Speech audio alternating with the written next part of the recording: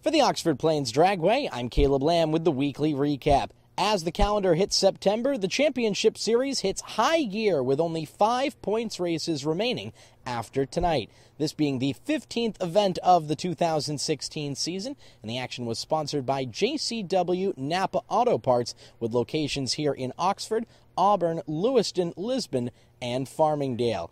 In Dialin' for Dollars, we had the most impressive performance of the 2016 season. Scott White ended up just 1/10,000th of a second off to take home the $355 purse with a run of 6.0899 seconds. White also took his orange Chevelle to the final in the modified class. He and Ron Childs both ended up breaking out, but Childs was closest to his time to claim the win and set his sights firmly on the division championship.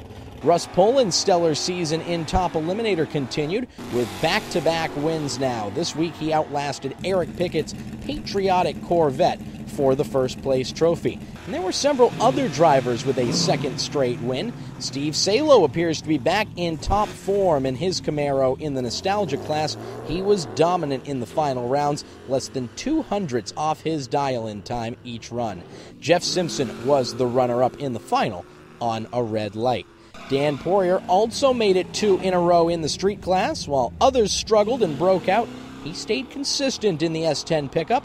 Corey Small was on the podium for the second time in 2016 after another fantastic night for him, helping him solidify a spot towards the top of the point standings. Andy Wood was a newcomer to the finals in the bikes and sleds class. His number 23 sled lost out to division champ Justin Wood, no relation. With the victory, Justin finally earned a win sticker to finish blocking out the Yamaha logo on his Woody's Performance sled. And we also had the 5th installment of the Harley's Only Challenge. That one went to Roger Stevenson, who claimed his second win in the event. Young Caitlin Bragdon ended up the runner-up in her first time out. Coming up on Sunday, we have the makeup date for the Show, Shine, and Drag event, with a car show being followed up by some of those show cars making passes down the 8th Mile drag strip, and a no-box Gamblers Race and the Predator the Plains series in action as well. And next Friday, the championship series continues on September 9th with an event sponsored by Speedway Homes. For more information, you can check us out online at oxfordplainsdragway.info, and don't forget to find us on YouTube and Facebook. For the Oxford Plains Dragway, I'm Caleb Lamb.